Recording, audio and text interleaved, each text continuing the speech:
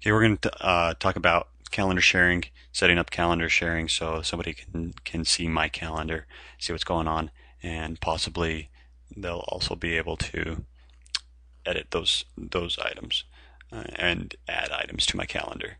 So what we got to do is obviously we've got to go to calendar, and over on the left side there's a couple of options here, some links.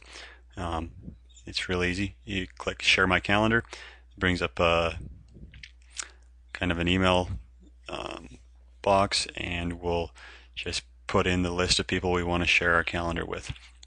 I want to share mine right now with Angie. So I'm going to hit choose and put in Angie's email address. I can put in multiple email addresses here if I want. I'm going to put request permission. I can put request permission to view recipient's calendar as well. So I'm going to share my calendar and also request that I can see her calendar. Right now I'm not going to request permission to view her calendar, but we can. Basically, that's how you share the calendar. That's pretty easy and simple. All we have to do now is hit send. So now I've shared the calendar. She should be able to see it. She's only able to see it. She's not able to add any items to it. So what I need to do now is, if I want her to be able to edit my calendar or add items, add meetings into my calendar for me, I have to right click on my calendar over here, and if I come down to properties, it'll bring up the properties dialog box, and I can click on permissions to be able to see the permissions of people who have access to my calendar. So Angela, she has a permission level of reviewer. As you can see down here, here's the permission levels and what they have access to, this person. So she has no write access. She can view the calendar and she can see all the details. If I click none, she'll be able to see the calendar, but she won't be able to see the details about it. I'm going to go ahead and say full details so she can review and be able to see what I'm doing. She'll be able to know that I'm in a training or I'm at a meeting, what meeting I'm at exactly. So there's other options here, there's other permission levels here as well. You can be a publishing editor, which gives you pretty much close to ownership rights, but not quite. She's not able to delete the calendar. She's not able to create.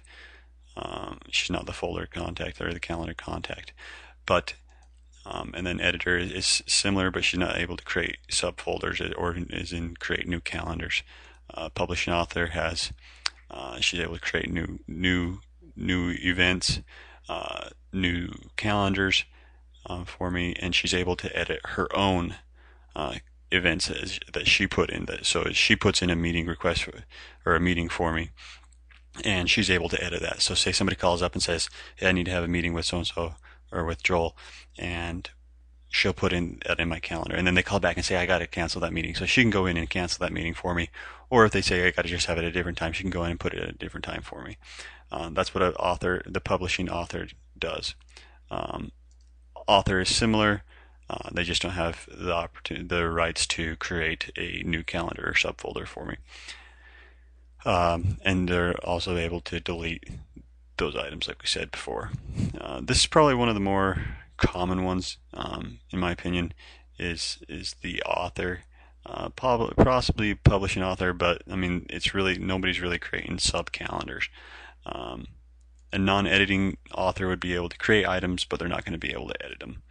A reviewer we've already talked about, and a contributor will be able to create items, won't be able to see what's happening, and they won't be able to delete anything. So we're going to go ahead and say author, make her author, and now she'll be able to, when she clicks new appointment, she'll be able to put in a new appointment for me and be able to edit them.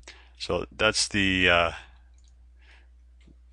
hardest parts of setting up a shared calendar, which hopefully is pretty simple, and hope you have fun with that.